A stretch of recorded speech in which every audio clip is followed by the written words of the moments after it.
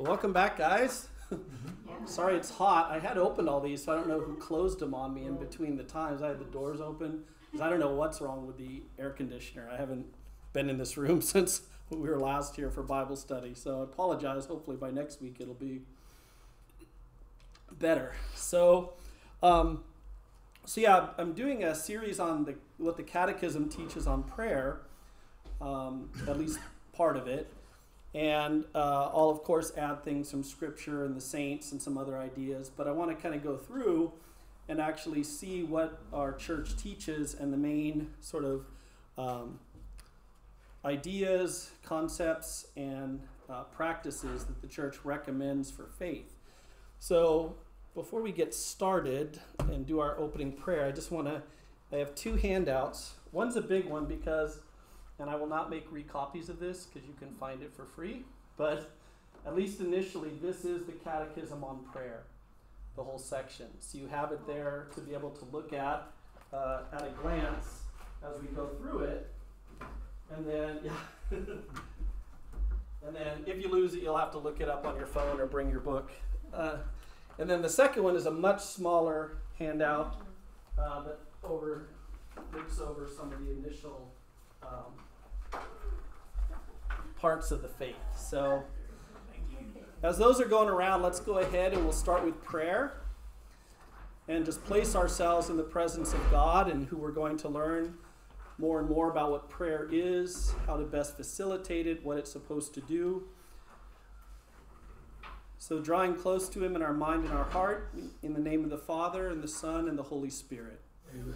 Almighty and ever-living God, we come before you, Lord, and during this series, we ask that you would enlighten our minds with a deeper understanding of the gift of prayer that you have bestowed upon us, and stir our hearts to desire to draw ever closer to you through that prayer. We ask all of this in Jesus' Christ, our Lord's name. Amen. Amen. Okay, so as I mentioned, we're going to be talking about the Catechism's teaching on prayer, and so I want to give a little bit of a background on the Catechism. Prior to the Reformation, there were no such things as catechisms as we know them today. The first catechism is born out of the Reformation. It was called the Catechism of the Council of Trent, sometimes called the Catechism of St. Pius X. And that was the first catechism. And it's at that time in history, because of the Protestant Reformation, that the church feels the need to actually publish a document in which all the teachings, at least the basic teachings of the church, are laid out. So the first one was done directly in response to the Protestant Reformation. Now, after that, catechisms begin to just explode everywhere across the Catholic world. The first thing done by the bishops in the United States, which was Baltimore, was to create the Catechism, the Baltimore Catechism, which would last for about 200 plus years, along with a prayer book for all Catholics. So catechisms are kind of this thing that's summaries of our faith that help us understand and see it right from the beginning. Now, this catechism came about really through the efforts of Pope St. John Paul II, following the Second Vatican Council and all the changes that came about through that council, both to kind of end confusion in the Catholic world that followed the council, as well as update the church's teachings in areas where the council had spoken on about that. Pope John Paul II ordered that there would be a creation of a new catechism, which took a number of years, and I believe the first one was published in 1993. It was published, if you didn't know, every official document in the Vatican, the first language it's written in is French, because more French people work at the Vatican than any other nation. So it is not Latin. So the 1993 one, which was brown, you might have seen it, the old light brown catechism, that was based on the French version. When the official Latin one came out in 97, 4 years later, then a new green version was released by the church to update it to correspond to the Latin, which is always the, quote, official language of the church's documents. Only recently, in the last couple of years, this has been updated again, specifically really to just add one section. The church is teaching on death penalty, which is changed. So the Catechism was John Paul's idea to kind of help, as I said, stem the confusion. And it was also a way to empower the laity, because where most catechisms in the past were really given to the bishops, and they were the ones who decided how the catechisms were dispersed, how new ones could be written, etc. John Paul II did both. He released them to the bishops with a special mandate that each college of bishops should make its own catechism unique to its place. So we have one for the United States, a bright red one.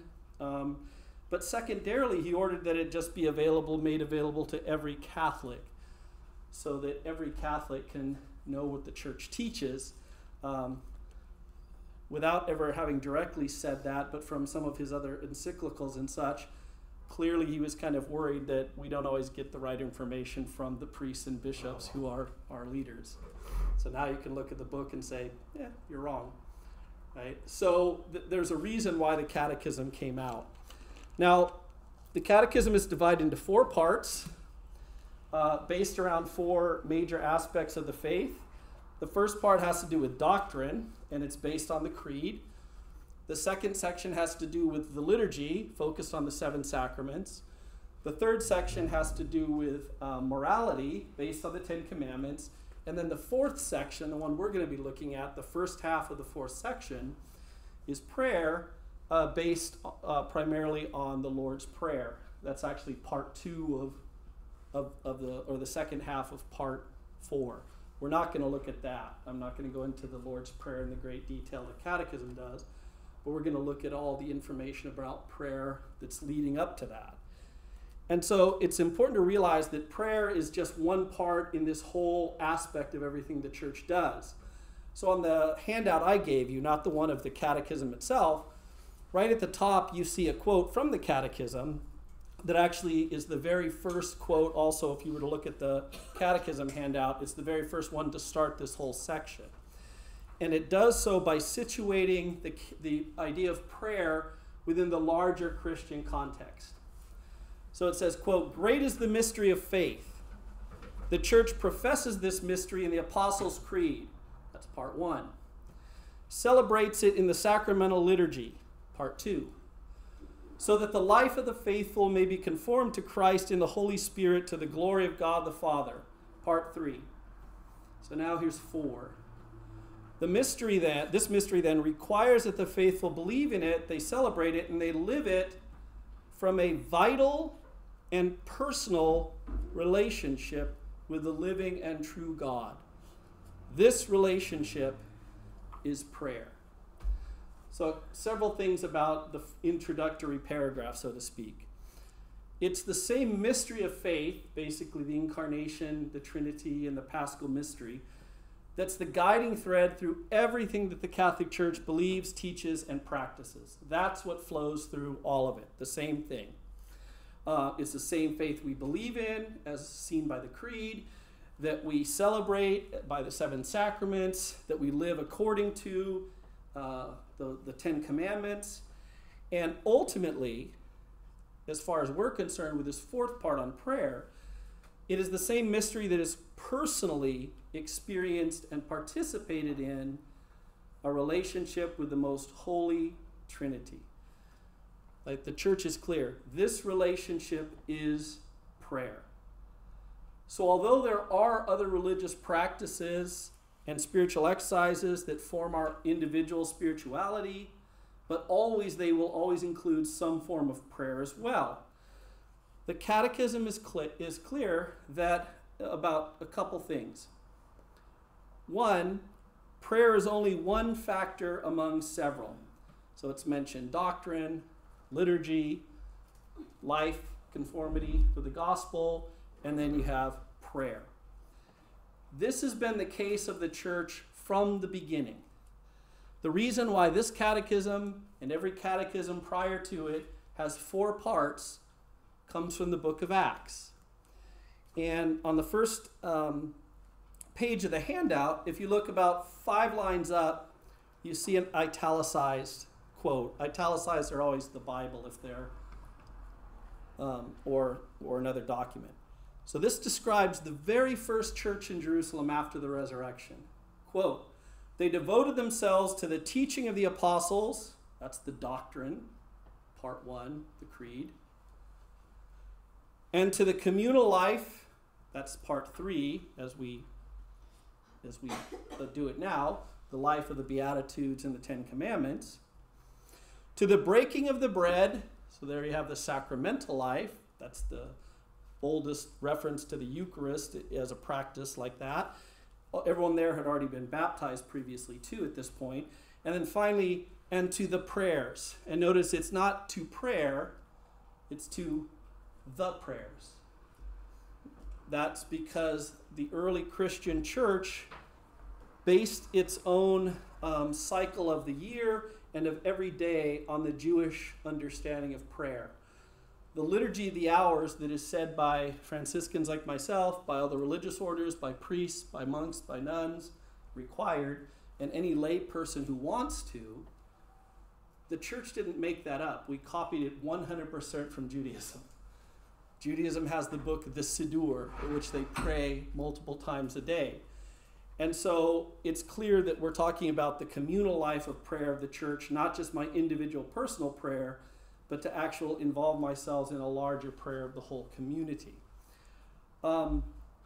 So as we begin looking at what Catholic prayer is, it's always important to keep in mind what the church says right at the beginning. And that is this: the purpose of prayer is to facilitate, quote, a vital and personal relationship with the living and true God. That's the whole point of prayer. That's what its focus is. That's what it's geared to. Prayer is where the liturgy, the doctrine, and the morality all become concrete in how I relate to God the Father, Son, and Holy Spirit. The other thing that the Catholic Church does is that they make an equal sign between these two things.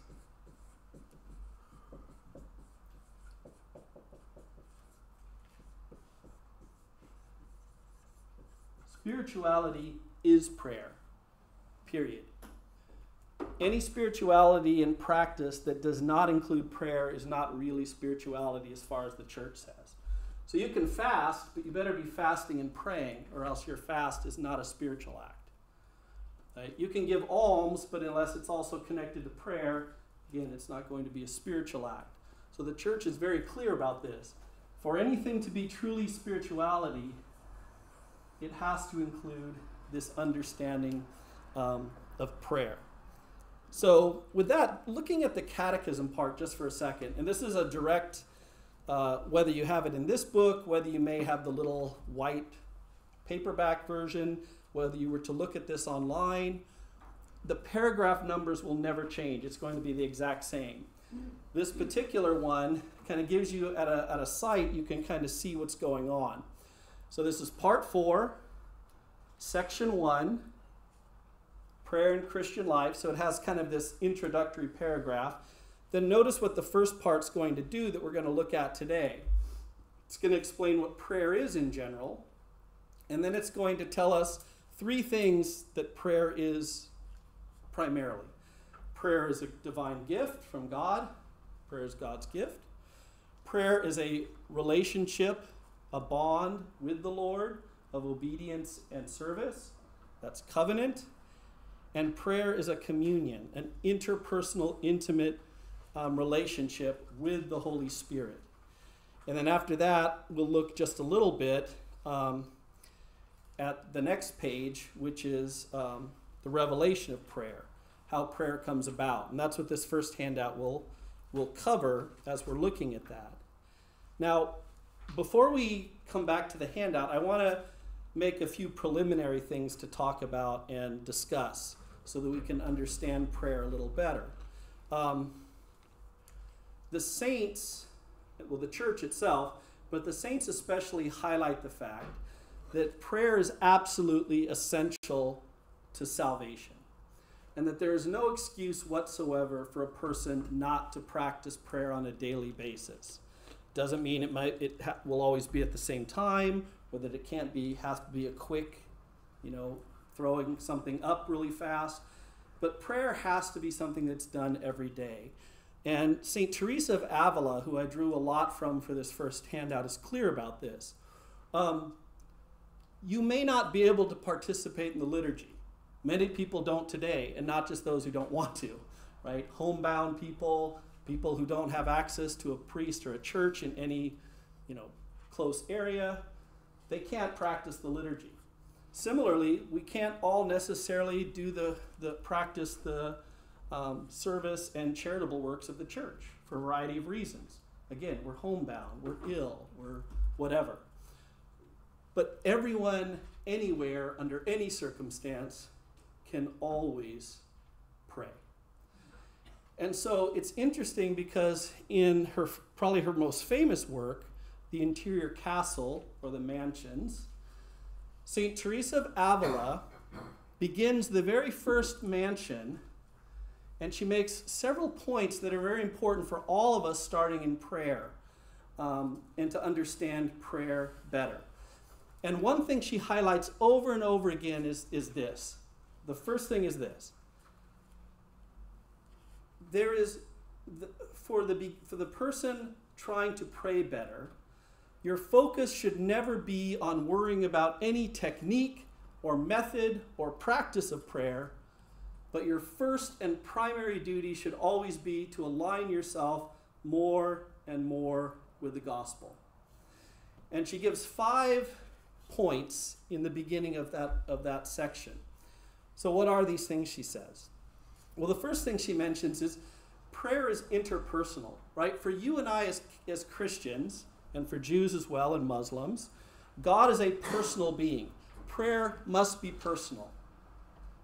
We do not practice or accept any kind of impersonal, just generic, it's not technically even called prayer, but things such as in Buddhism, atheistic forms of Buddhism, some forms of Hinduism. No, it's always interpersonal. It's between Father, Son, and Spirit and me, as well as me and the community. And because it's interpersonal, there is no technique, method, or practice that can guarantee anything, because it's a relationship, not a gimmick.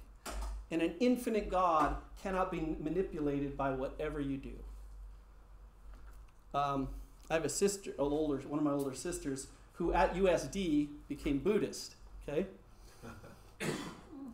USD is not a great school. I went there for law school and undergrad, but I would never recommend it, to be honest. She's remained Buddhist. My sister believes, as most Buddhists do, that by simply doing the correct chant, in the correct posture, in the correct frame of mind, things happen, regardless. Right? It's cause and effect. Christians don't believe that at all. There is nothing I can do that guarantees God has to do anything. Right? God is infinite. He's omniscient. He's omnipotent. There is nothing I can do that can in any way force God to have to commit himself. So our prayer is always going to have to be this personal relationship with the Lord. And that's what St. Teresa makes abundantly clear. Number 2, she says we not only have to seek to avoid offending God, right, trying not to sin and overcoming the sins we have, but we also have to learn to draw near to him. Now, what's interesting is here's how she describes beginners. So see what the saint's idea of a beginner is as opposed to maybe our own or the modern church's version. Here's how she describes it. These are people, quote, who want to avoid offending God, who may perform good works, yet at this early stage they're still absorbed to worldly matters and pleasures so much that they're puffed up with all the worldly honors and ambitions they have. Because they are free from serious sin, the king does dwell in their castle, but they have only the most tenuous relationship with him. They scarcely see his light because they are so submerged in the things of the world. So a beginner is someone who's actively trying to move beyond that, to really make their relationship with God the center part of their life. Now she refers to those people in the beginning. That's how they are. Now, what's the third thing she gives advice to all beginners? It must always be love, not reasoning, that guides all prayer, divine devotion, and obedience. Right? We can never understand God completely, but we can always love him with our whole heart to the extent we're able to at that time. And reason falls short ultimately of ever understanding God fully. John of the Cross, the other great Carmelite saint, he has a more specific way of putting this where he describes in more detail why this is. He says the entire life of faith, the entire thing, is darkness. All of it.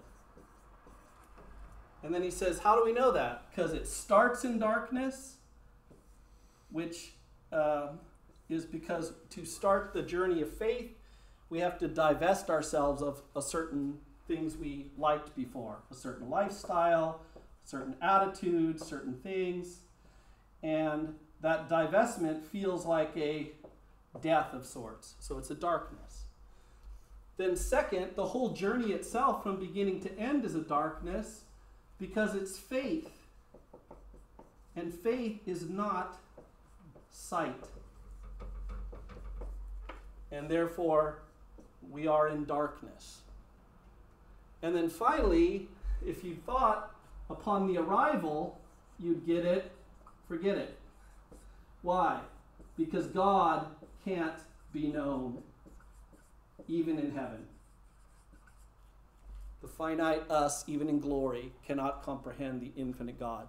So even in heaven, we won't know everything, but we'll love him beyond measure.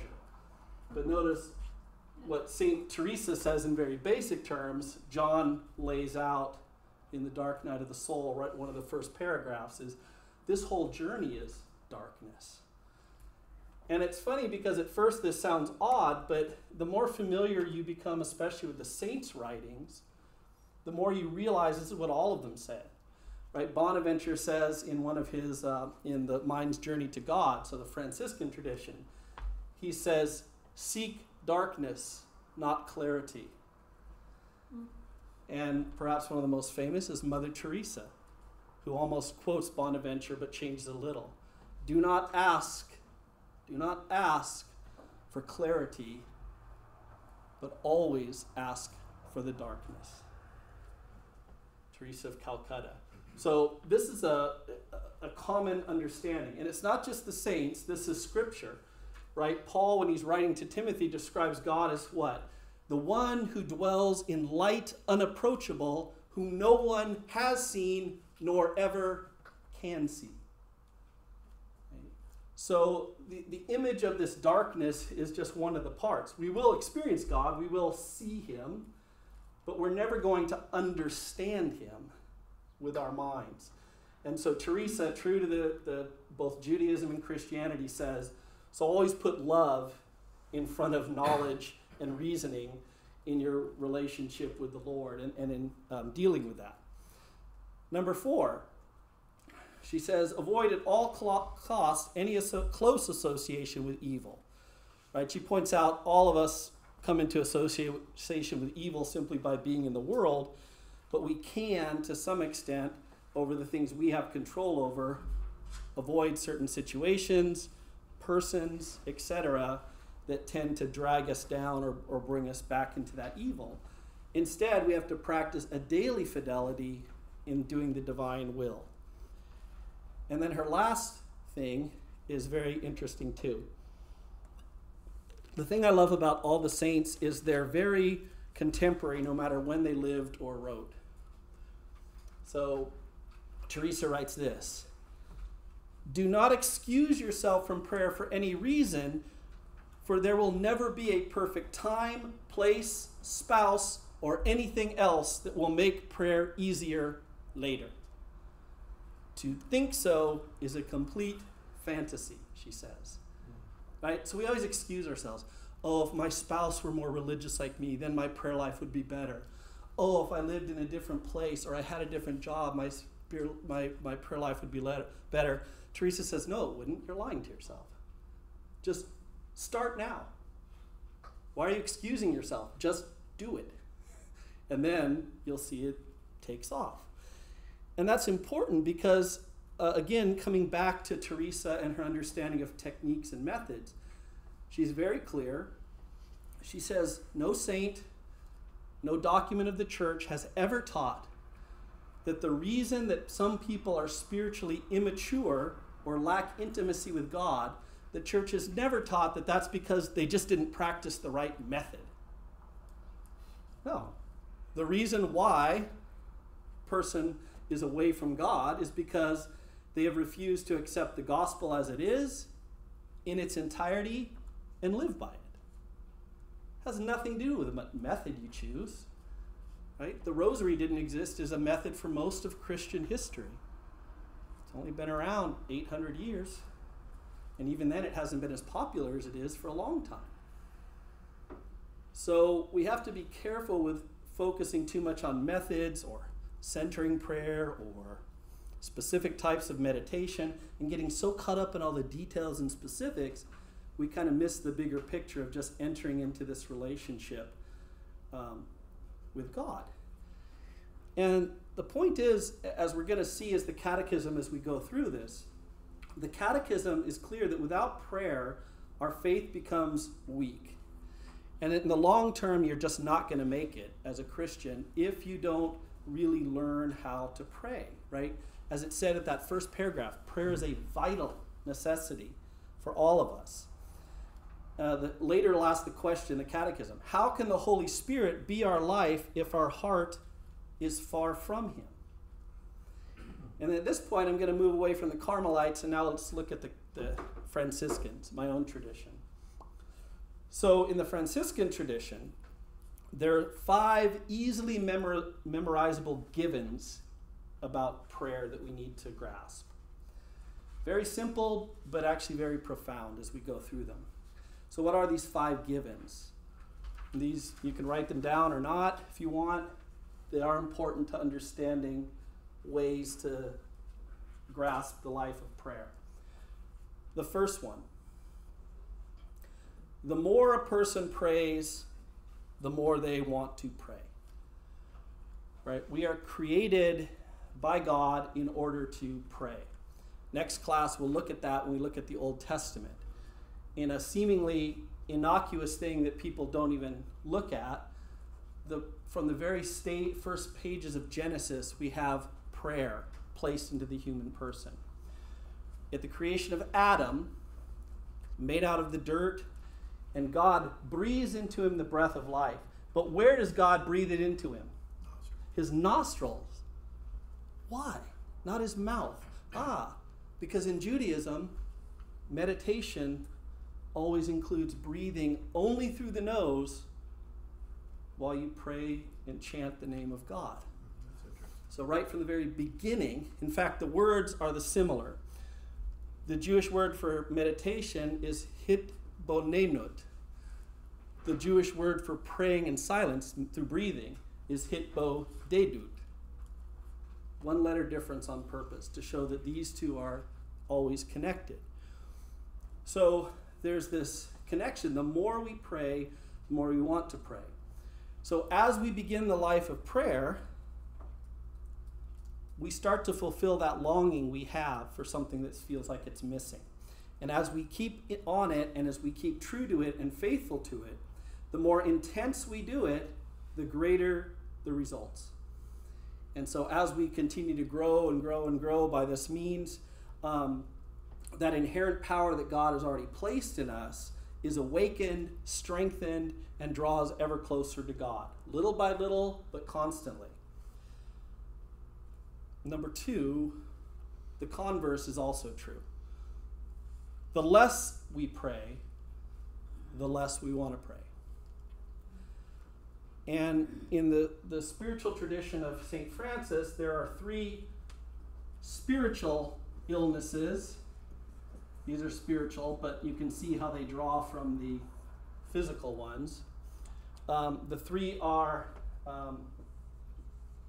spiritual anemia, spiritual atrophy, and spiritual sclerosis. They're all really kind of the same thing, but just sort of highlights different aspects. So what does this mean for those who don't pray? Well, the less we pray, the more is created within us less of a desire to pray, which then results in what? Even less prayer, right? You catch yourself in what Francis called the deadly cycle. And what happens? Well, we abandon prayer for some valid reason. Well, I can't today because blah, blah, blah. And then one day becomes a couple days. And then it becomes a week. Then it becomes a month. And then before we know it, the effort needed to kind of start up again seems so insurmountable in our minds that a lot of times we just give up or we make it very superficial, right? And so we become more distracted because what prayer does is it unifies us. It unifies us with God. It unifies us within ourselves, our mind, our emotions, our body. It helps to unify our relationships with others. So although it may not seem that way, sometimes we only experience the negative, not the positive of prayer. What I mean by that is you might not feel that unity, but if you stop praying for a week, 2 or so, you'll definitely feel the disunity that suddenly arises, right? Because then in our distraction, instead of becoming more focused on God, we become more distracted by all the different things out there vying for our attention. And so with that, we become lazier, and as we're more scattered, the easier it comes to find excuses not to return to prayer. And as this continues more and more, through this anemia, it enters into the second stage, which is atrophy, and that is at this point, because we no longer engage in regular prayer, God, in a personal sense, as a person, as someone we interact with, begins to recede. And more, God simply becomes an idea or a concept. One we might still believe in, but it's not a living relationship that we have with God anymore. And so, in a sense, as we move further and further away from the source of life, and we reject the grace that God is constantly giving us, there's no more expansion, right? Everything in life is either growing or dying. There's no true neutral in life, and that's true of your relationship with God. If you are not progressing, you're regressing. Nobody stays in the same place. And so now with atrophy, we're actually seeing a regression. And it's interesting because the Franciscan tradition has always used sort of the effects of these on the physical body to explain the spiritual one, right? Anemia and atrophy both are, for the most part, painless and quiet. Until you reach the point of no return, there's no spectacular symptoms. You just suddenly go from slowly diminishing till you're dead. And it's the same way. The person doesn't see it coming. They might still think they're very religious, etc., but they're slowly dying and reaching that point of spiritual death already until they reach this third stage, this sclerosis, as it's called. And what he talks about that is that our interior life becomes, because we don't exercise it, it becomes hard and rigid.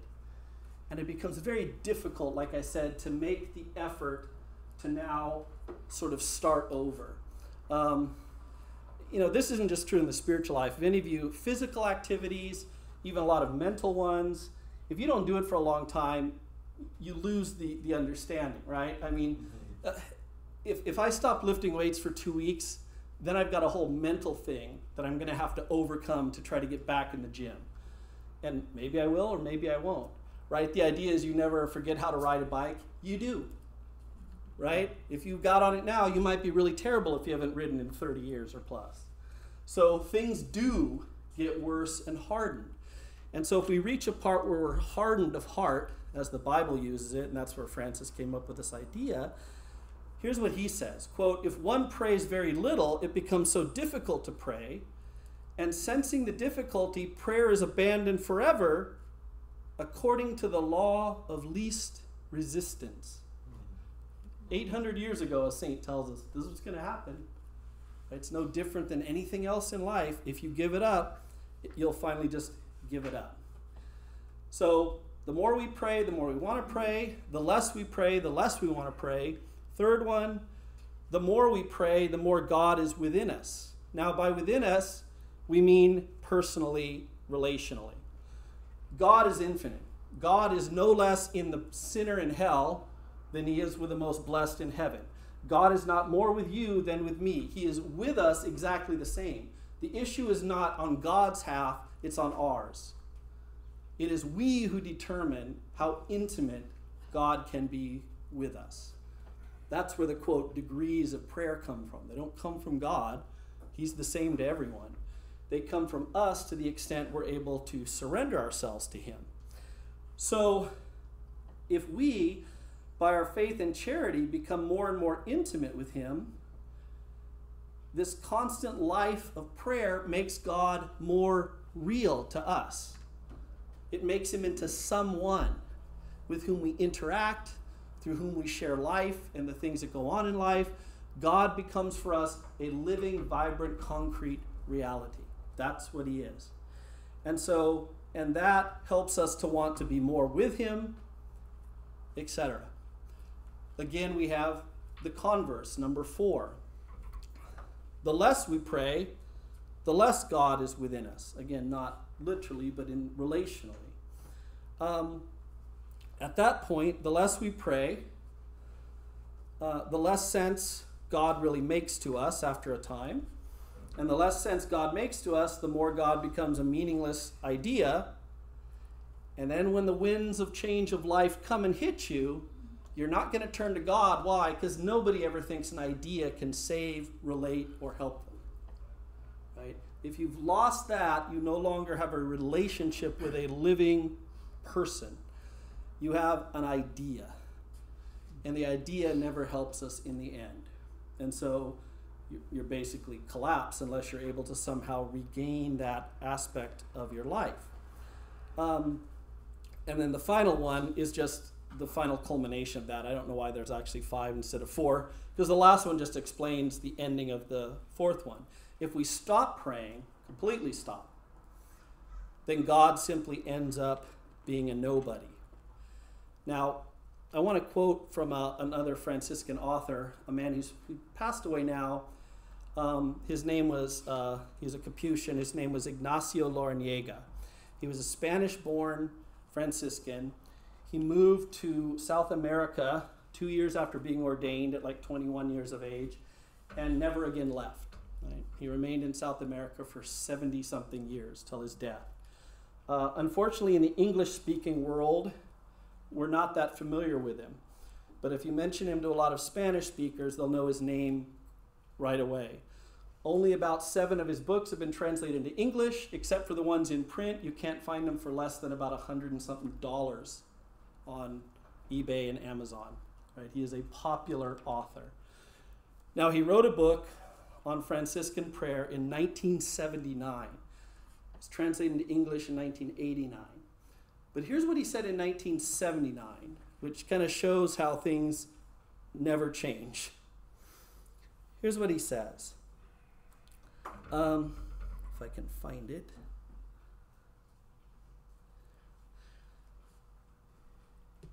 The emptiness of God weighs on some people heavily. That's why we argue, question, discuss as never before prayer. The nature for it, the need for it. Naively, priests ramble on about new forms of prayer, saying this, demythologization, this, that. Prayer is criticized and intellectualized, and this is a very bad sign. Those who feel empty because they have abandoned God by abandoning prayer, he's talking about Christians, not non-Christians, they replace him with ideology. They feel the need for self-affirmation by getting involved in other activities such as politics. Now, at his time, he was there at the birth of what you may remember was called liberation theology, which was a connection of Marxism with Catholicism in some weird mixture in South America to try to help the plight of the poor. Loreniega saw it and said, no, No way. And it's interesting then what he tells us. He says, such people who do this never talk about eternal life, the soul, or God anymore. Rather, they only speak about suffering, human charity, and social injustice. Then he gives us a nice little quote. Now, this is back from 79. I don't know what it would be today. He says, sociological studies done by the Vatican tell us that priests like this always end up as lay people. Right? They eventually leave the faith because an ideology can't replace religion. So Loren Yeager really takes to task this idea. And here's what he says. He says, what will happen to the life of the Christian whom God has now grown weak through lack of prayer? They will certainly continue to talk about God, but they will be incapable of speaking with God. If the person is a priest or member of the hierarchy, the faithful upon meeting him will say, we were looking for a prophet, but we only found a professional or a professor. Those who have not taken God seriously will not take anything seriously. Deep within, they are frivolous, and nothing is important to them. Neither the poor, the sick, the oppressed, nor even friends. They speak much, they do nothing. A famous Franciscan quote, those who are spiritual but not religious are never found in soup kitchens. Nothing will be important to them. They will only be important to themselves. It is always more comfortable and easy and less committing for us to deal with our own selves than to deal with God, who meets us and unmasks everything we have, everything we do, and everything we are. God is something serious, the most serious thing in life. But these people opt rather for being distracted. So the understanding of prayer is incredibly important to what we do. So with that, looking at the Catechism now, it now starts to define for us, what is prayer? And it's interesting that it starts without using a specific paragraph. It gives us a quote from St. Therese of Lisieux. So what is prayer? And then quoting the saint, it says, for me, prayer is a surge of the heart. It is a simple look turned toward heaven. It is a cry of recognition and of love, embracing both trial and joy.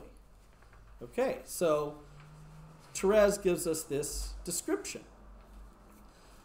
Now, her description highlights 4 things about prayer that we'll see as we go through the whole chapter.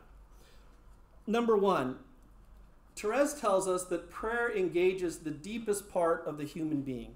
It's a surge of the heart, and we'll understand what the term heart means in the Bible sense in a little bit. But it comes from the deepest part of who we are, our true self, you could say.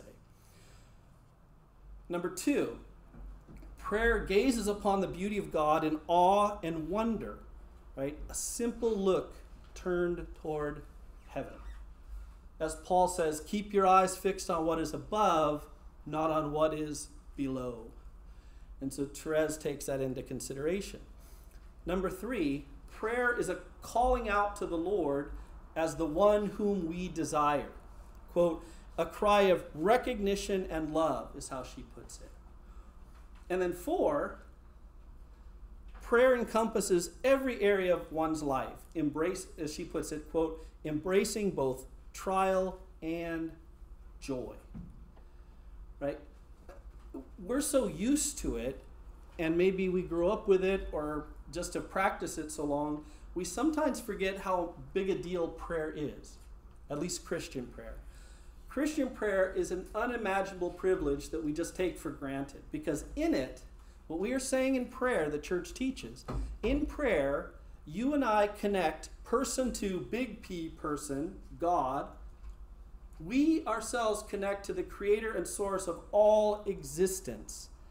And he invites us to enter into a personal relationship with him, allows us to speak to him directly, and answers us as well.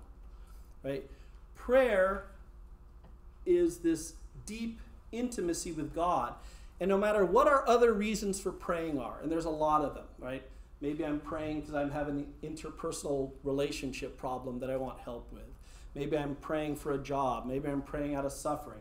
Maybe I'm simply praying because I was taught to as a kid and I don't know what else to do. All those are fine, but prayer should ultimately be progressing to this ultimate idea, which is we are there to become intimate with God. Right? That's to what all prayer is ultimately leading.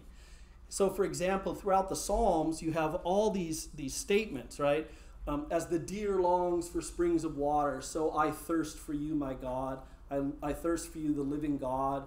God, it's you I seek. For you, my body yearns. My heart trembles. When can I look upon you? I feel like I'm in a parched, lifeless land. Your love is better than life. You have all these different things that come up that we've just heard so often they don't affect us. Realizing that God himself, the Creator, has called you not only to exist, but to have a personal relationship with him that he ultimately hopes will result one day in you literally sharing in his own divine Trinitarian life. Right? That's what Christian prayer ultimately is. And so at this point, after having given this one definition of prayer, it'll give us a few more, it now breaks prayer into three main aspects. So you see there are three paragraphs on prayer as God's gift. Then there's going to be 3 paragraphs on prayer as a covenant, and then 3 paragraphs as prayer as a communion. So let's kind of look at what each of these says. Now, before we do that, let's stop for a minute. And are there questions so far on what we've said about prayer, either the Catechism or what the saints have mentioned? Anything? Okay. If there is, just let me know at any time you want. So let's go through them in order. Prayer is God's gift. And what it does for this first section, interestingly enough, is that it focuses these three paragraphs under the idea of God's gift on a story in Scripture. The story of Jesus meeting the Samaritan woman at the well. So we'll read them in the Catechism, and then we'll go back and see some of the things I point out about them. So number 2559, prayer is the raising of one's mind and heart to God, or the requesting of good things from God. So it starts by giving us a second definition right away, a more, quote, theological one. But when we pray, do we speak from the height of our pride and will, or out of the depths of a humble and contrite heart? He who humbles himself will be exalted. Humility is the foundation of prayer. Only when we acknowledge that we do not know how to pray as we ought, are we ready to freely receive the gift of prayer. Man is a beggar before God. So it introduced the idea of humility, and we'll talk about that in a moment. But then the next two have to do with the story of the woman at the well. If you knew the gift of God, that's one of the phrases Jesus says to the Samaritan woman. The wonder of prayer, and if, parts of the Catechism, the different parts were written by different people. The section on prayer was written by a French Catholic priest named Jean Courbon. And when you read section 4, if you've read the other sections, you know that he's the poet among them. Because this doesn't sound like a dry catechism paragraph. This sounds like how Father Courbon was, this deep mystic. Literally a year to the day after writing this, and before it was even published, he ministered in Beirut as a French priest. He was killed by stepping on a landmine. So Father Courbon has died, and this was his last big thing to the world.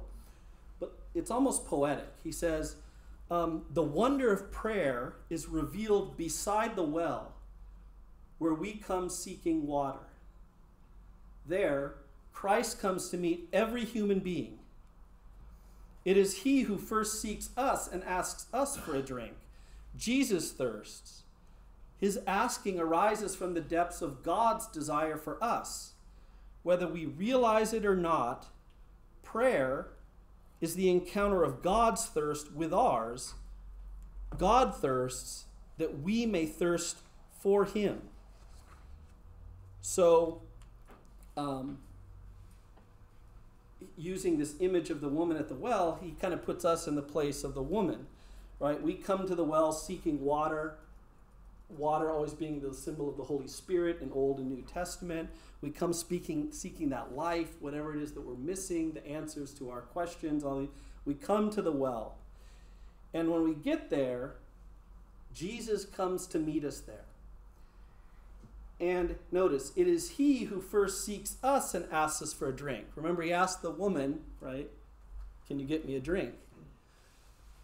Only twice in his life does Jesus say he thirsts. Here, and what's the other one? On the cross. Right? It's not accidental, this idea of his thirsting for us.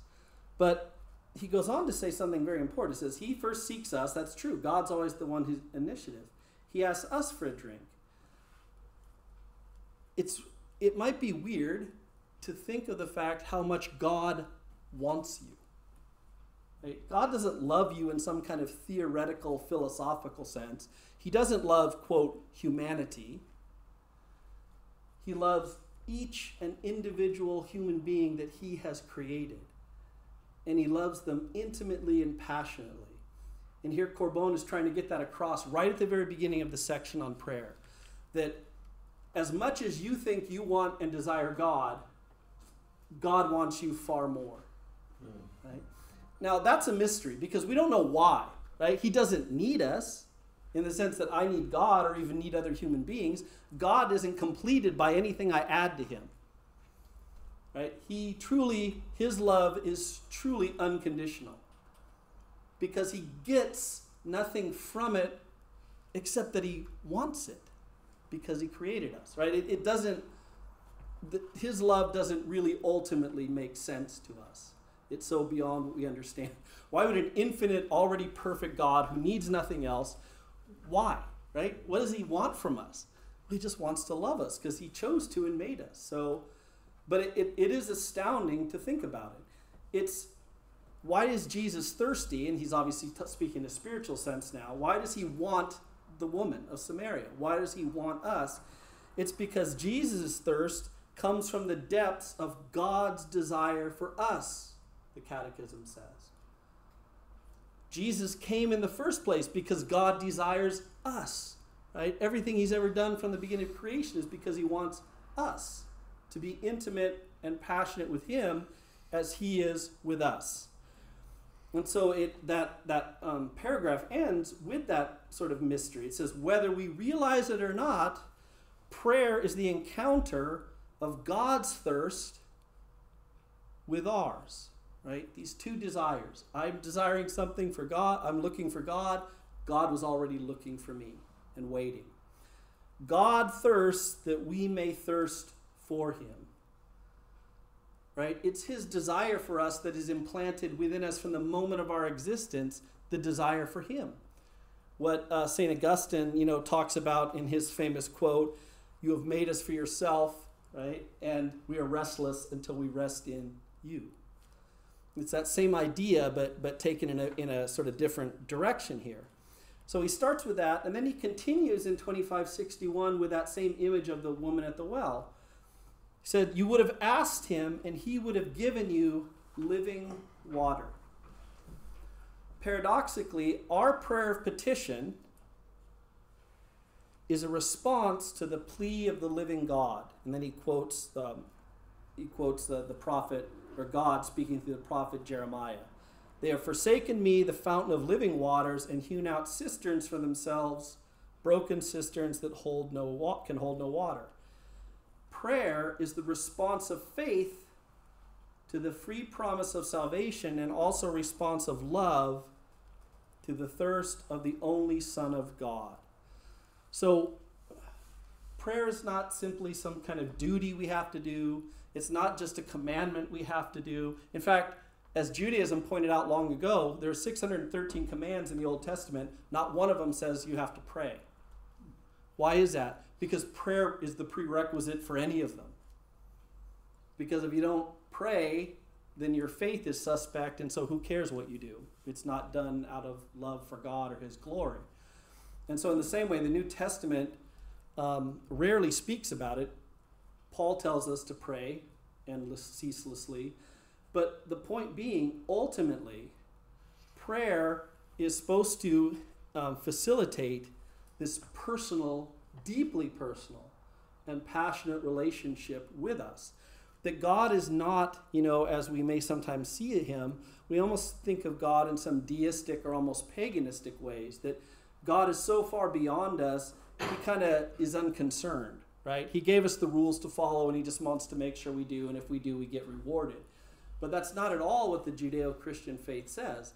It says God is passionately involved in every single thing going on in life, drawing us to himself, wanting us to a relationship with himself, to the point where an infinite God, in some ways, actually hurt when we reject or rebel against him. Right?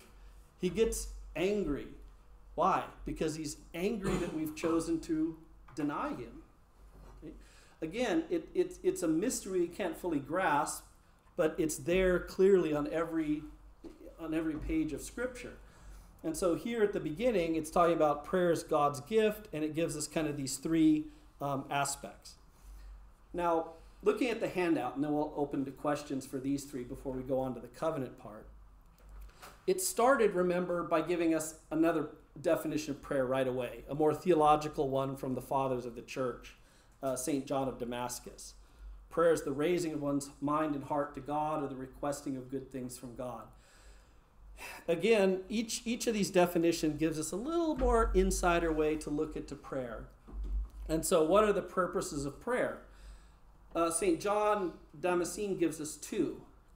Contemplation, right? Uniting ourselves with God. That's what it means to raise one's mind and heart to God. Is to place myself in the presence of the Lord, to know before whom I'm standing, and to just stand there sort of in wonder and worship. At the same time, and this is where the second two paragraphs take off from, the church never speaks of intercession and petition as being sort of meaningless, right? There's an idea that we might come to assume that because the point of it all is intimacy, that, we always hear, we shouldn't ask for so many things. Our prayer should be this and that and the other. And that's true. We should have a deeper and deeper, more prayer life, but never do we stop asking. The very asking is something God wants from us, the church says here, right? In this intercession, the way it says, our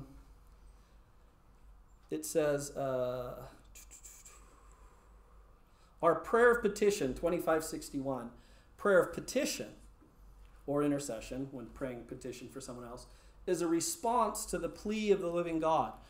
God wants us to love him enough that we turn to him for what we need. What he doesn't want is for us to turn to everything else, and then when nothing else works, as a last resort, we say, all right, maybe you can do it for me. Right? That's using him simply utilitarian. But if we turn to him in honesty, acknowledging that I am not my own, I didn't bring myself into existence, I have no control in the sense of my ultimate destiny, that I can't control the aspects of my life, but I know you love me and I trust you, and so I'm going to ask you. That's different. And when we practice that kind of petition and intercessory prayer, even that, quote, lowest form of prayer is still something that brings us to God. So really quick, let me just look at something real. He mentions humility. Do we speak from the height of pride, etc.? The humble person alone is able to enter into a relationship with God. Why? Because only the humble person recognizes that in and of themselves, they cannot enter into God's presence. There is nothing I can do by my own work, will, power, or authority to make God let me enter his presence.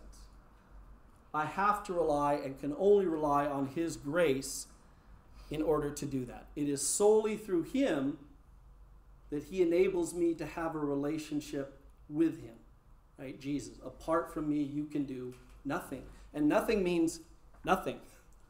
Not a little bit, not halfway to heaven, not almost to the gates, nothing. Without the divine grace, you're not even moving beyond this earth in any way towards him. It may sound odd to think of prayer as a gift because we often to our own minds, seem to be the ones initiating everything. But in fact, even the desire to pray is already a grace God has put in our hearts. We didn't just come up with it on our own. He gives us the desire for him. Whether we respond to it or not still is up to us, but we have the desire already from him. The technical term is prevenient grace. But here's what Paul says. Look what he says about it. He says, I am confident of this, that the one who began a good work in you will continue to complete it until the day of Christ Jesus. Well, the one who began the good work is God. For God is the one who, for his good purpose, works in you both to desire and to work. Did you catch that? It's him who even gives you the desire to want to do this, and then he's the one who enables you to do it. So what do we do in the process? All we do is say yes. That's it. And then follow through what that yes means. But we aren't the ones who determine it. We aren't the ones who dictate it. It all comes from that. And one of the things we need to grasp is the church is clear on this, and this is a difficult one, and we can talk about this after the break.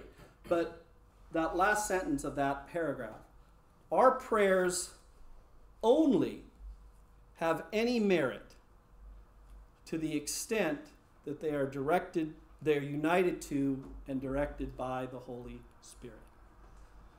Any, quote, natural prayer doesn't mean anything. The only prayers that actually pierce heaven, so to speak, are those that come from the power of the Holy Spirit in our union with him in some way. And so the Spirit, again, is going to be this important aspect of what happens in Christian prayer. Okay, let's take our break, and then we'll come back, and we'll just finish this little part and ask if there's questions, and then move into the last parts of covenant and communion. So returning back and just go over this section, then we'll answer questions if there's any. Going back to this idea of humility, where it starts with humility is really the ground of everything. Humiliatus in Latin comes from the word humus, not the stuff you put pita in, but it literally means the ground in Latin. And so a humble person is one who is grounded, literally we would say. What are they grounded? They're grounded in reality. What does that mean? They know who God is, and they know who they are, both good and bad traits, in light of who God is. So in other words, the humble person is real.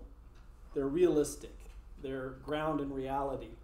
Now, it is important to recognize that outside of the Judeo-Christian tradition, in the ancient world, the Greco-Roman world, humility was not a virtue. Right? It is referred to as Aristotle, humility is a slave virtue. Right? Now, I would say in the modern Western world, it's also still seen as a slave virtue. We speak about it, how we should all be humble, but I don't think many people really are. Right? Or they claim they are, and then the moment the slightest thing happens to them and they explode, right? So humility is really rooted. It's not a false view of oneself. It's not pretending you don't have any gifts or importance. It's not thinking you're worthless. It's knowing who you really are in light of God. You're a beloved son or daughter of God, but you also have problems that you really need for God to help you overcome and to perfect you. But so you're grounded. You're rooted in reality in your relationship with God.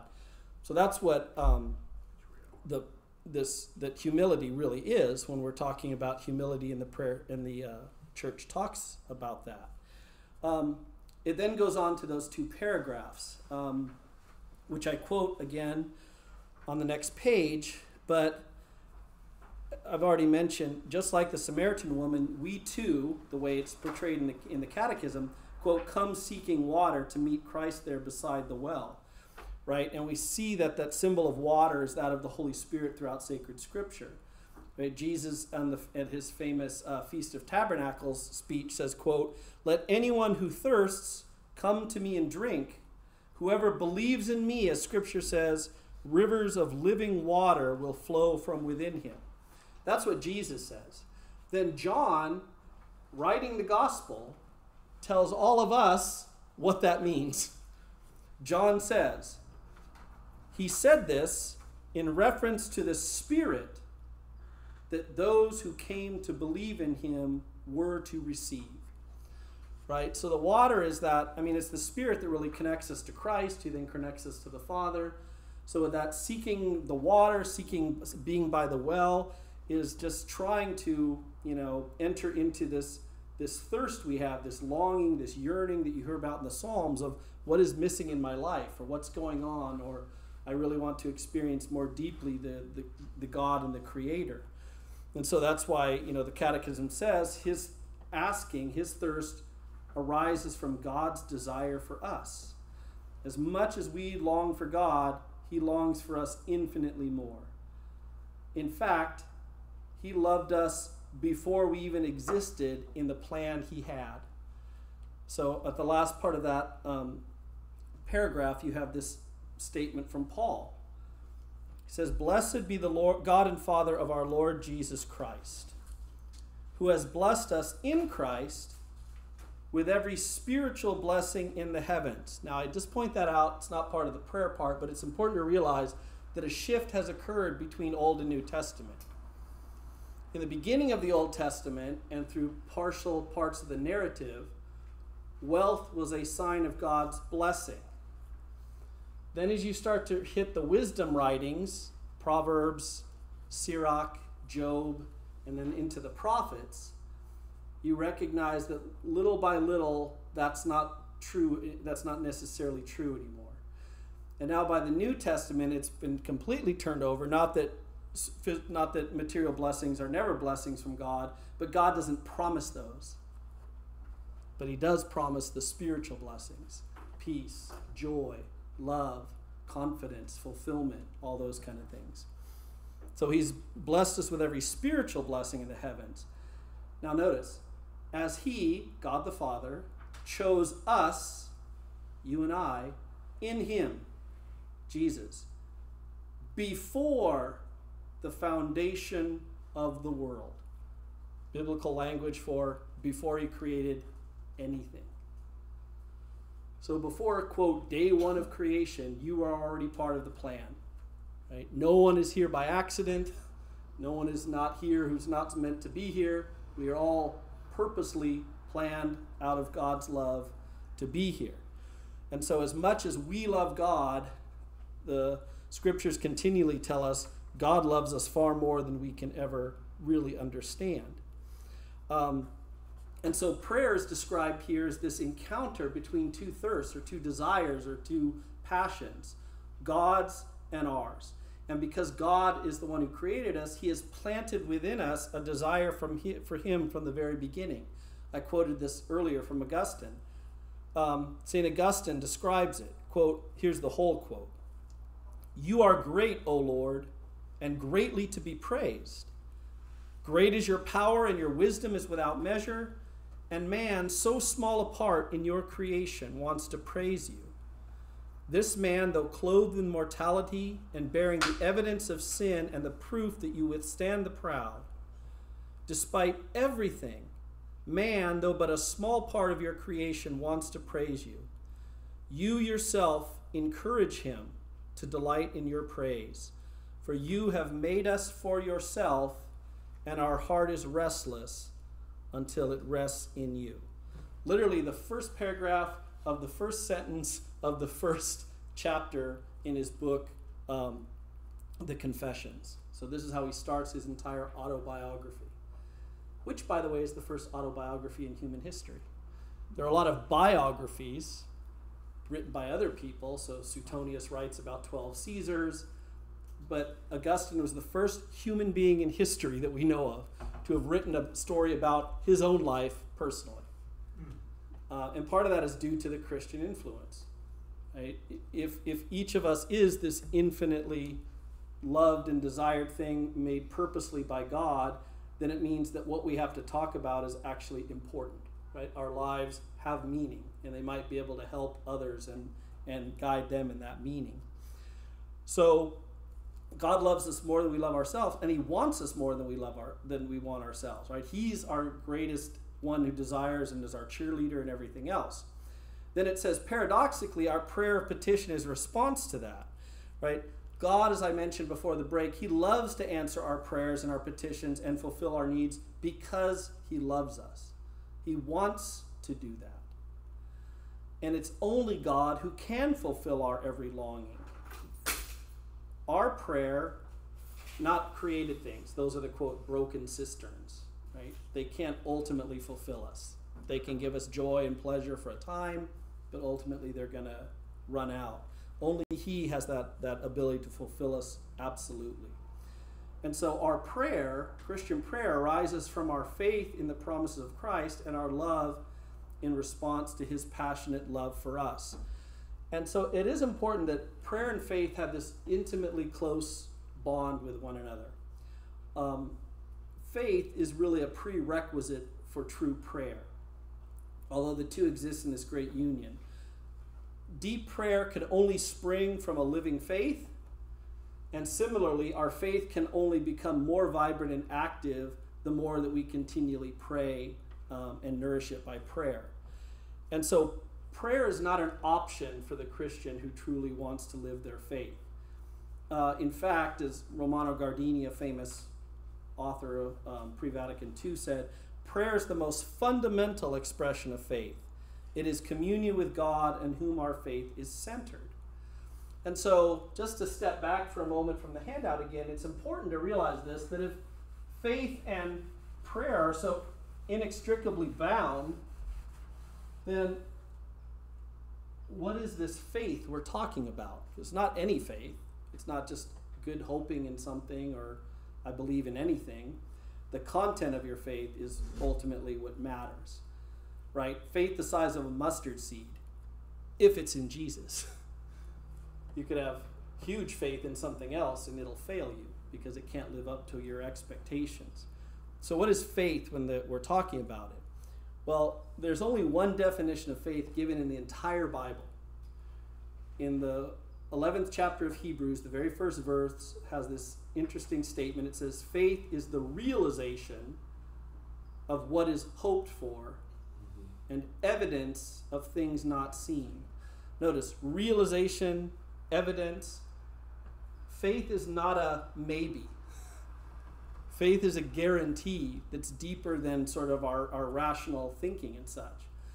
The church then goes on to explain that in more detail. If you do have your, not the catechism part I brought, but if you might want to bring a catechism with you in a Bible if you can. In the catechism, it then, number 142 and 143 of the catechism, we have this definition of faith. But first it describes this interaction between us and God. It says, by his revelation, so God showing himself to us, the invisible God from the fullness of his love, again, it's all out of his love and desire for us, addresses humanity as his friends and moves among them in order to invite and receive them into his own company, right? Christ came, why God revealed himself through the patriarchs, then through Israel, and then ultimately in Jesus in the most perfect way, is that God's whole purpose is to bring us into his own life, a relationship with him.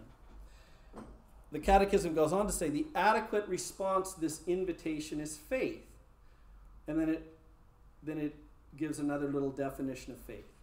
By faith, man completely submits his intellect and his will to God.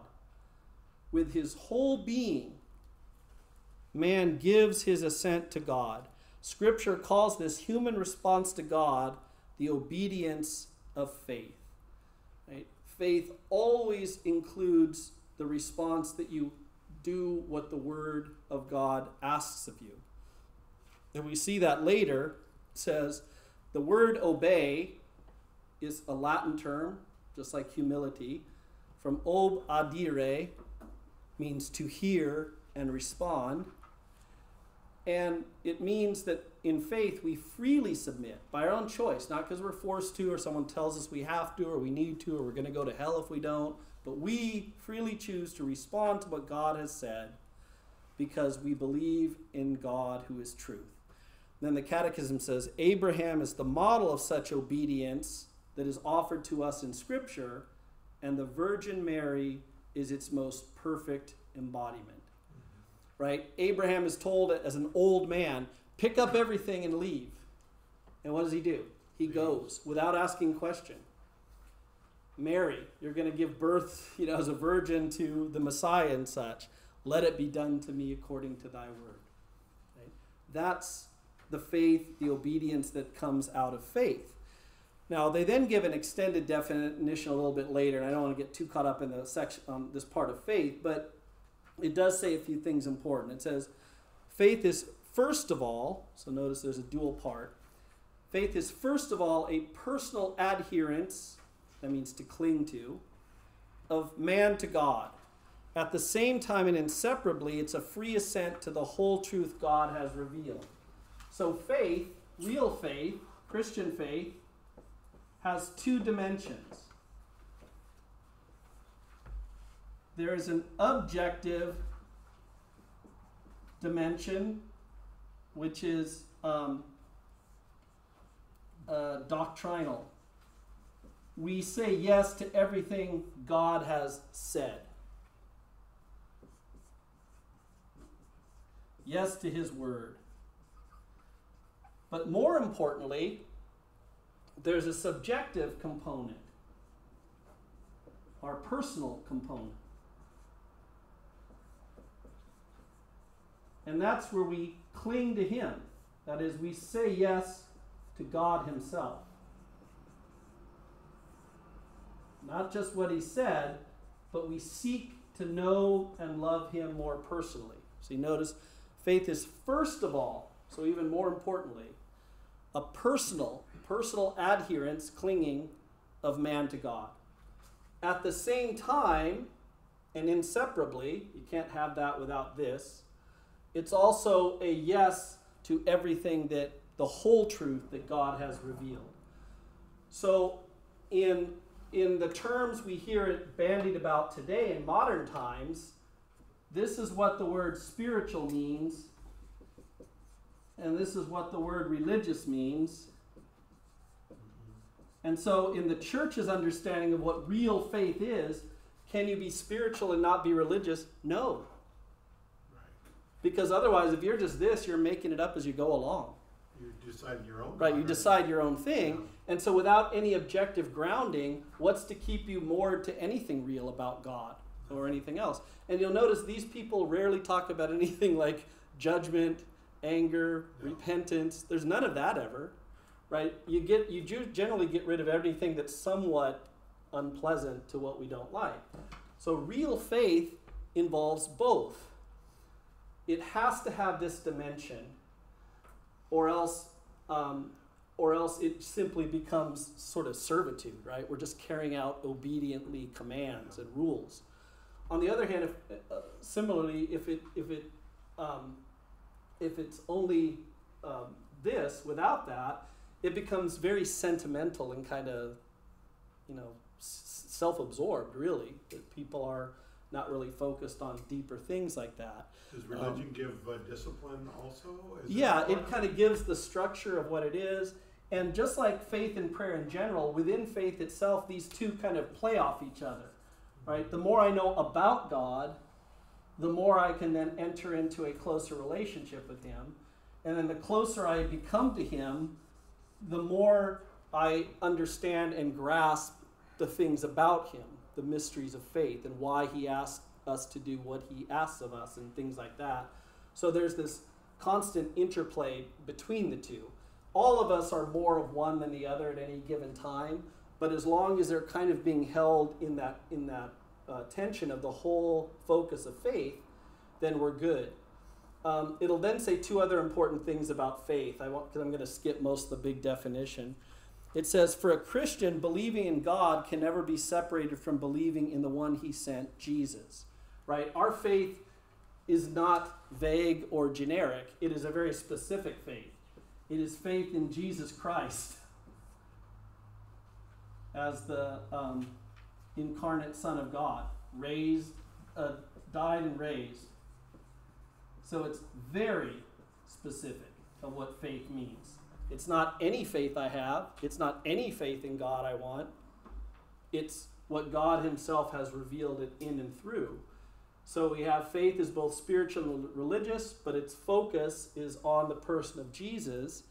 And then because he has seen the Father, we're told Jesus Christ is the only one who knows him and can reveal him to us.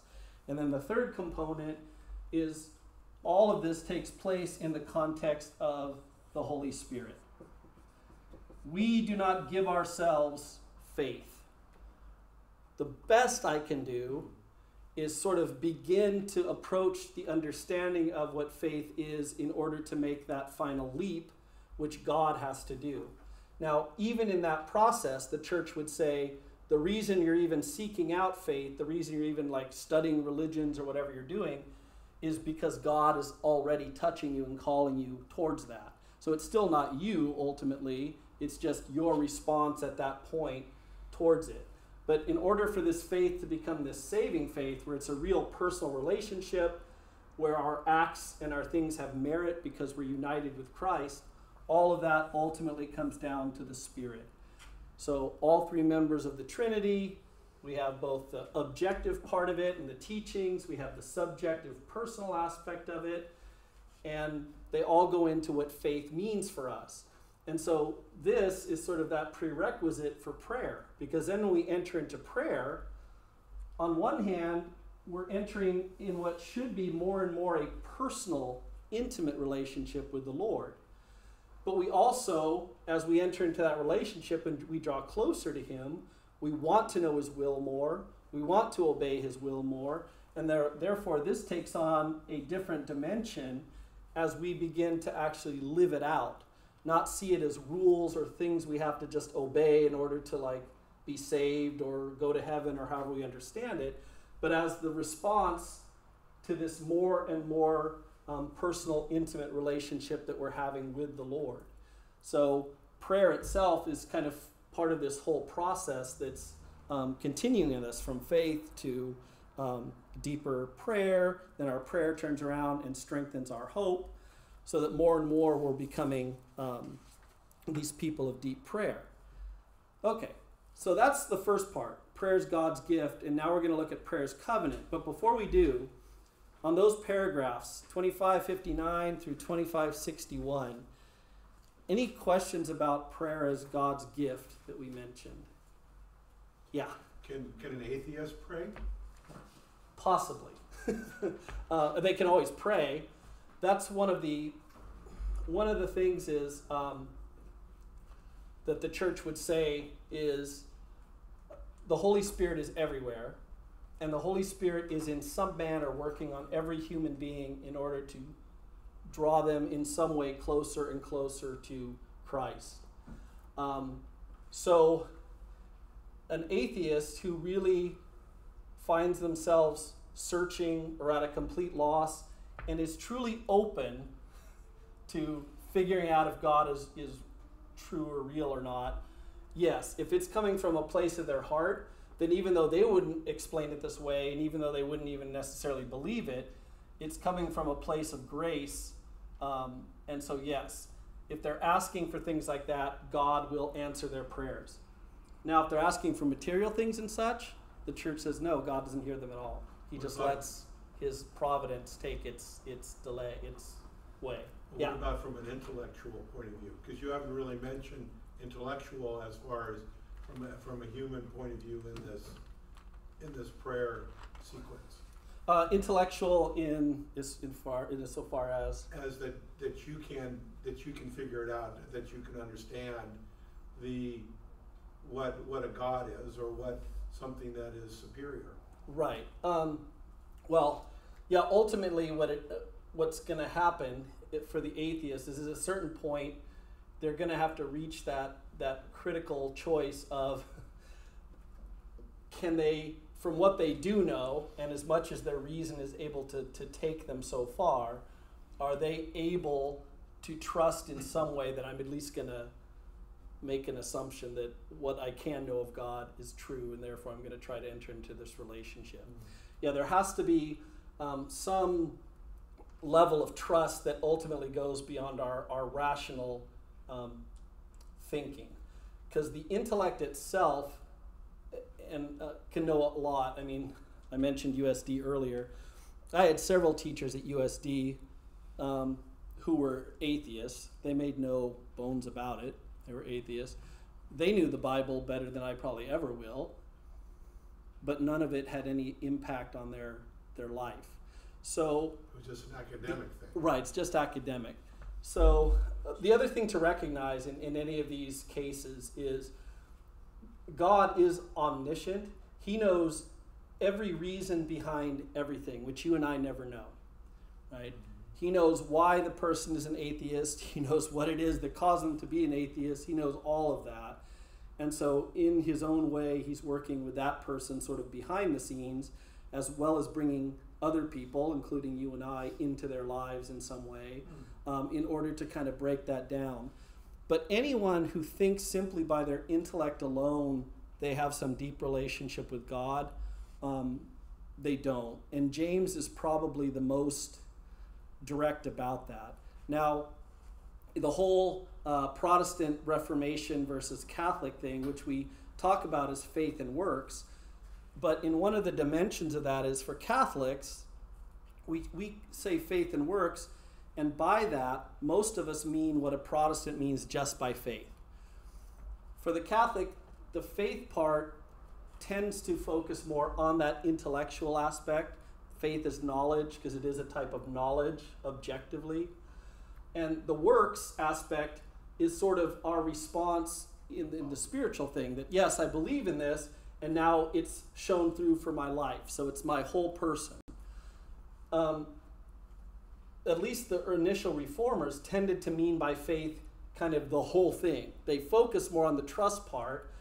Now they did tend to deny to some extent, at least Luther did, the intellectual aspect, because they were afraid precisely of that happening, that if you identify faith simply as intellectual knowledge, then that's not faith. And he was right. And the Catholic Church would agree 100% with that. If that's all you have, that's not faith. Right? There are a lot of people who teach world religions who know a lot of facts about every religion. They're not people of faith necessarily of any of them. And James is the one who I said gives us the most shocking kind of statement about that. In James, if you have your Bibles, in James' letter, he talks about this where he says, let's see. Okay. In his section on faith and works, verse 19 of chapter 2. So James chapter 2, verse 19, he's talking about faith and works. He started the whole thing with, what good is it if you have faith but don't have works? Can that faith save him? Well, he's really talking about intellectual faith, or faith that doesn't move forward in any practical manner. So faith of itself is dead. But here's where he says something interesting. Attacking is the correct word. He's attacking those people who think simply having this intellectual faith is enough. And he says to them, you believe that God is one. You do well, right? Now this belief is an intellectual one. They've been taught, that's the Jewish understanding. God is one, not polytheistic. God is one. And even as Christians, we have one God in three persons. But then this is how he responds to that. Even the demons believe that and tremble. Right? The point is what? The demons know more about God than any of us until we're glorified. Right? They know more of him by intellectual nature from the moment. Satan knows more about God than I do. Is he saved by that knowledge? No. So the intellect alone in and of itself can never do that. That's why apologetics is important, but it's never the be-all and end-all. Because the reality is, for most people, even if you could show them, crossing every T, dotting every I, that God is a more rational choice through modern science and everything else, it doesn't mean they'll believe. Why? Because it isn't ultimately about their reason, it's about their lifestyle. Most people don't convert not because they really are overwhelmingly convinced that science has disproven God. They might say that. What they really don't want to do is, I don't want to have to change my life, because if I accept this idea about God, then what does that mean for me? Then I'm going to have to do this and X and Y and Z. And so a lot of it is much more an issue of the heart than it is ultimately the mind, although we get through those discussions and struggles. The other thing about it is faith doesn't doubt, but real faith does have struggles throughout its entire existence, right? For our entire Christian life, we're going to struggle with things from time to time. Some we may have held without any question for most of our life, and then suddenly something will happen, and all of a sudden we'll look at it in a different light, because usually it's some kind of tragedy or difficulty in life, and now we're questioning it and struggling with it. And that's where hope comes in. And you'll notice in the initial definition, it included hope within it. It was interesting. He said the realization of what is hoped for. Realization making it real here and now for what is coming in the future. So the faith has all these different dimensions to it. Other thing about the faith is a divine gift. Okay, let's look at the second one. Prayer is a covenant. And that one also has 3 paragraphs. It says, the first one, 2562. Where does prayer come from? Whether prayer is expressed in words or gestures, it is the whole man, the whole person who prays. But in naming the source of prayer, Scripture speaks sometimes of the soul or the spirit, but most often of the heart, more than 1,000 times. According to Scripture, it is the heart that prays. If our heart is far from God, the words of prayer are in vain. So the second big category of prayer is that of a covenant. And just briefly, as I point out here, without getting into the whole story of the covenant, the entire theme of sacred Scripture revolves around this concept of a covenant. The covenant, I put the technical term and then I explain it. A covenant is an oath and a ritualized promise that creates a bond of blood kinship between two persons, the two persons involved, resulting in a new and personal relationship by joining two separate persons into one single entity. In other words, in common terms, what does a covenant do? It makes a family. It creates a family. So marriage and adoption are the ones our culture still has that give us an idea of a covenant. And that's the heart of God's plan for humanity, is to bring us into his own life for all eternity by the power of grace. Right? Without going into any of these in detail, the story is Adam is created to be God's son, and through him, created, not like Jesus is by nature, but created to be the son of God, and through him, all of humanity was meant to enter into this relationship, usually referred to as a marriage in the Scriptures, a covenant.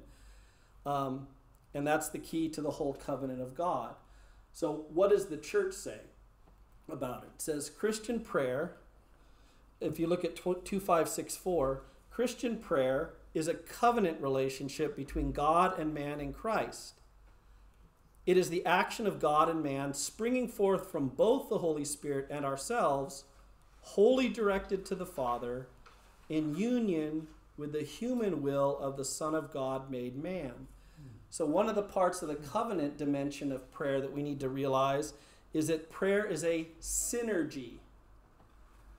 Although we hear that term all the time now, we don't know it's a Greek theological term. That's where it came from. Syn ergos, work together. Salvation is a working together between us and the Holy Spirit.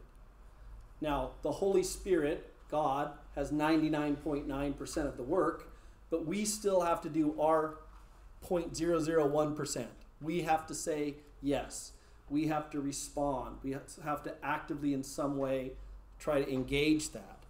So the way it describes it says it's this combined action of the Spirit our spirit with God's Spirit that is, quote, wholly directed to the Father, and the Spirit enables us to reach the Father only because it has united us to the sacred humanity of Jesus, which enables us to follow God's will. Right?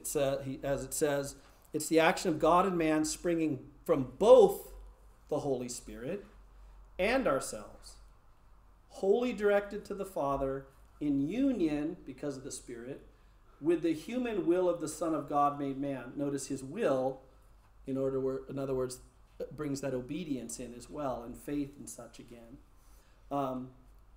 So, for example, in the book of Hebrews, we have this statement where he says, quote, through the blood of Jesus, we have confidence of entrance into the sanctuary, that's the heavenly presence of God the Father, into the sanctuary by the new and living way he opened for us through the veil that is his flesh. So where the Old Testament, the ark of God where he was present, was protected by this huge curtain and veil which was torn at Jesus' death, it is Jesus' flesh, it's through his flesh that we enter heaven as through a door. Think of the Mass. Through him, with him, in the unity of the Holy Spirit. That's how we enter heaven. No other way, except with, through, and in Christ by the power of the Spirit that's united us to him. So what the church here is saying, though, is God is the one who initiates, accompanies, and brings to fulfillment all our prayers. However, we can never forget that our cooperation is still absolutely essential in order for our prayer and ultimately our salvation to be effective. Now, because prayer is a covenant bond, it involves that deepest depths of the human person. That's what it was talking about in that first paragraph about the heart over 1,000 times. Well, in 2563, that middle paragraph, it actually explains what the heart is in terms of the biblical understanding. And here we have to be careful because in our culture, when we think about the heart, we tend to not think of it in the biblical sense. We think about it in the pagan Roman sense, where the heart is the place of emotion and affection, right? Valentine's Day, what do we have everywhere? Hearts. That's not the Bible at all. In fact, the Bible sees the place of love as the intestines. You don't know that because the way we translated it, we just say, from my inside or from my interior life. But it literally in Hebrew says the intestines. So for the Hebrew mind, the heart has nothing to do with emotions. So we have to first get rid of that idea so that we can understand what it is. And so here, sort of on a mini tiny Bible study, the church gives us what does the heart mean when it talks about the heart in the Bible. So it says, the heart is the dwelling place where I am. Where I live, according to the Semitic or biblical expression, the heart is the place to which I withdraw. The heart is our hidden center, right? It's your true self. Or when Paul talks about the spirit versus the flesh is that false part of you that you've adopted and lived by. The spirit is that true person of you made in the divine image of God. The heart is our hidden center beyond the grasp of our reason and of others. Others can never fully comprehend us. Even people who've known us our whole lives in the closest relationship, there's still a mystery about us. Right? And I'm sure all of you have, your kids, your parents, your spouse, at certain points in your life have done things that you're like, I never would have seen that. Right? Not necessarily bad, but just I never would have thought of that. So we're never fully visible to the other person because the heart is this sort of secretive place, this hidden center. Only the Spirit of God can fathom the human heart and know it fully. So what happens in the, quote, heart? The heart is the place of decision. So notice it's a place where we make choices. Deeper than our psychic drives. Again, it's the true self, the core of who you really are in the image and likeness of God. It is the place of truth where we choose life or death. So that's the ultimate decision we make. For God or against him. right? As he told externally to Israel, today I set before you life and death, the blessing and the curse. The blessing if you obey my commands and cling to me, the curse if you turn to other gods and follow them. Therefore, choose life. Right? What God said to everyone externally in Israel is going on in each of our own hearts all the time. Choosing between life and death, flesh versus spirit. It's the place of encounter. Because as image of God, we live in relation. It is the place of covenant. So it's where God truly speaks to us and is present to us in the most vibrant way. However, as John of the Cross says, because it's this hidden place, until we reach a pretty high level of spiritual maturity, you're not going to feel that. It'll be beyond your ability to even experience. But it's happening. And then as the person draws more and more closer through prayer, ultimately, they start to experience that on a more regular basis. So the idea is in Scripture, Old and New Testament, it's the heart or our spirit, little s, united to the Holy Spirit. That's where real prayer comes from.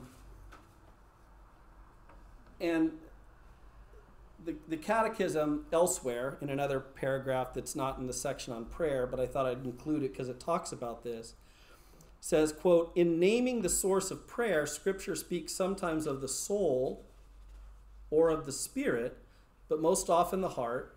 It's the heart that prays. It doesn't matter whether prayer is expressed in words or gestures, it's the whole man. So notice again, the heart is symbolic of the whole human person. And without getting into a big detailed thing, the fathers of the church spoke of how the heart applied to every aspect of us as people, right? Our body, our soul, our spirit. Well, the heart, the physical heart, we know what that does, right? It keeps us alive, it keeps blood pumping. Although we use brain death now, the reality is if your heart stops beating, unless someone artificially keeps it beating, you're going to be dead soon. So the heart is literally the core, to look at our bodies, the source of where our life comes from physically. Similarly, when we die, the soul leaves the body. Therefore, the heart has some connection to keeping the soul in the body itself. And then ultimately, the heart is where the Spirit and the Spirit of God interconnect. So in some way, the heart, understood in this totality, not just as this physical lump of muscle in your body, but it does have a connection to every part of the human person as they're understood by the Bible. So the heart is really the core of who you are, your true self, you made in the image and likeness of God, that you're trying to that God is like Jesus in the resurrection, he's sanctifying you from the inside out, right? He's starting in the insides again, and slowly he's going outward from the spirit to your mind and intellect and will and choices, and then ultimately in the resurrection, your body will also be brought into that same sanctification, that same holiness. So the heart is really our true self. But although it only is one line, it's an important one. Prayer has to involve the whole person, the totality of the person, in order to be authentic. Right? That goes back to the first commandment. You shall love the Lord your God with all your heart, mind, soul, and strength. All of you. Right? Everything you do has to ultimately do that. That's why the heart that prays. So any prayer that does not issue from the heart cannot in the end be real. Therefore, quote, if our heart is far from God, the words of our prayer are in vain. And an interesting thing to think of, not to get too involved in it, you don't want to become scrupulous, but it's to ask yourself, how many of your prayers are really authentic? Sometimes we can't tell if they're authentic, but a lot of times we know which ones aren't. Right? The ones I'm throwing up just here or there, the ones I'm just doing because I better do night prayers. I throw up grace before meals. Do I really think about it, or is it just secondhand, right? Am I praying my rosary and I sound more like a cattle call and there's no, you know? How often are our prayers really authentic? Or at least we hope they are and struggle for them to be. That's something that you can take from this idea of, trying to pray from the heart with your whole person. From the heart means also that you're really putting your mind and thought and everything in it. So the intellect here would connect, right? When I'm praying, am I thinking about the words I'm saying? Am I thinking about the Lord who I'm standing before, right? What is my point of view? Because, again, to bring in Teresa of Avila is very interesting because she says she doesn't like the way theologians divided up prayer. Vocal prayer, meditation, contemplation. The reason she doesn't like it is this. She says, if by vocal prayer you mean you can talk to God without thinking about what you're saying, that's not prayer. She's very clear. That is not prayer. Even in the most simple vocal prayers, are you thinking about the words you're saying? The problem is we've become so used to them, we just say them by rote. Have you ever said the Our Father slowly? That's how Teresa encouraged her nuns to enter into meditation, was to say each word of the Our Father so slowly that you had to reflect on every word. It might take you 20 minutes. And sometimes in the midst of that, you just got caught up because one of the things took you sort of into a mystical experience of that. Even the sign of the cross, do you realize it means something, right? There's a way to do it. You have your ring finger and your pinky are against the palm of your hand. That's the two natures of Jesus Christ. He's connected to the rest of the hand, which represents the Trinity, Father, Son, Spirit. Pinch your mouth. And then not only are you making the sign of the cross, which we say, and naming the Trinitarian people, but you're also telling the history of salvation. He came from heaven to earth and passed from death, the left side, sinister, into life. Right? In that one tiny prayer that we say, so we just, don't think about it. Even that has a deep meaning to it. And so if anything else, the church here is just encouraging us, look, start taking your prayers seriously. It's better to say them slowly and understanding and mean them rather than just throw out tons and tons of stuff. The other thing I'd say about that is pray as you pray, not like somebody else. And that may seem funny, but a lot of times we pray like somebody else, right? We talk to God with language we wouldn't normally use. And it's not like God's tricked. He's like, oh, that guy's really eloquent now, right? No, he's just like, why are you talking like that? You never talk like that. As a side, because we're at our end, when I do spiritual direction, a lot of times you have people journal. And people journal, and the question will inevitably come at some point. The things I'm journaling, is it really God? How do I know if it's God? Because it sounds like me, right? Because there's this idea we have that God, speaking in the depths of our conscience or to our mind, is going to sound more divine, right? But what does that mean? How would you expect God, who's speaking from within you, in your manner of understanding, why wouldn't he sound exactly like you? If he didn't, that's when you should start worrying, right? He's going to speak to you as you would normally speak. And so, the third part about that is, so be honest, because it's not like you trick God. Jews don't have a problem with this. Christians didn't used to, but over the centuries we have developed it, and the problem is this. We don't want to say anything bad to God because, he's God. So we don't want to tell God, like almost every psalm says, you screwed me over. That's how I feel. Maybe you did or did, but that's how I feel. As if God can't handle it, right? Or he's going to get mad at you or something. No, we have to be honest and authentic. Now, if the only prayers you have are complaint, well, now you've got the problem, not God.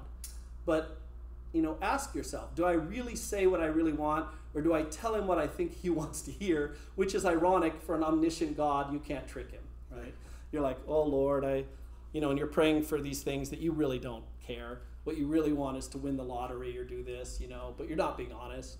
So it's that authenticity. It's try to really pray from the heart, realize whom you're standing in front of and who you're speaking to and what you're saying in your prayers or in your thoughts if it's just quiet meditation. Speak just from the heart as you would normally speak, and speak your authentic feelings and desires. And they might be bad ones sometimes. In that case, they're bad ones. You say, here's what I'm feeling, Lord. Could you please help me overcome this thing or, deal with this understanding. So, we didn't finish the communion. We'll get to that next time and then move on to the last, the other two, 2566 and 2567. And then the next section has to do with the Old Testament. So it's a history of prayer, and our prayer starts to build. You can see it through the history. Then it moves to Jesus, and then it enters into the church, where we start getting into more specifics. But so the next two will be kind of historical account that the Catechism gives us the overview of how prayer developed, what were the first types of prayer, why did people pray, how did they pray, what are some examples.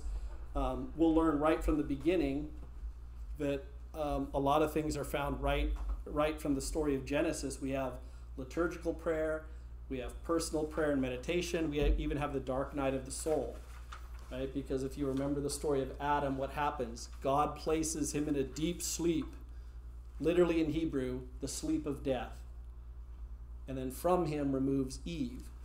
But what the story tells us, and by putting it with Adam at the very beginning of human history, it tells us right from the beginning, those spiritual times of darkness, desolation, dryness, they are just a thing that will affect every single human being at some points in your spiritual journey, right? They are right there in the very creation of the human person. Similarly, we're meant to pray and to join to God with prayer. That's the whole point of breathing into our nostrils, the breath of life. The same breath that created all of creation, because the word ruach, the mighty wind, as it says in our translation, which is terrible, should say the Spirit of God, that's what created everything. Everything comes from breath, God's breath. But then he, in a special, unique way, puts that breath directly in the human person. And then we have the story again of the darknesses and the separation of Adam. So see, the Bible is sort of teaching us about prayer from the very beginning pages all the way through to Revelation. So that's where we're heading after we finish this first handout in the first probably 15 or 20 minutes of next week. Okay, well, thanks for coming. We'll pray, and I'll be on them tomorrow to get this air conditioning fixed. It's killing us. It sounds like it came on. Well, it comes on, or it tries to, but it doesn't blow anything, because when I was in here setting up initially, I had everything closed and I turned it on, and you can hear something, but nothing's. I don't think if you sit in it under any of these, anything's happening. Yeah, So some. just a tiny bit. So they just have to fix it. But okay,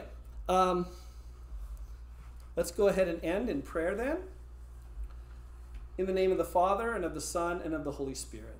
Mm-hmm. Heavenly Father, we thank you for this time to gather together, Lord, and we ask that as we begin this journey of understanding prayer, that you will give us more and more the desire to pray, and that you will help to purify our prayer in every way possible. Help us through the intercession of the Blessed Virgin Mary and all the different saints, that they who themselves live lives of deep and abiding prayer will be our models and examples. But above all, we ask, Lord, that through the person of Jesus, you show us how to pray by the power of his Holy Spirit in us, and draw us ever more closer to yourself in the intimacy that you have called each and every one of us to. We ask this in Jesus, our Lord's name. Amen. In the name of the Father, Son, and Holy Spirit. Amen. All right, you guys, I will see you next week.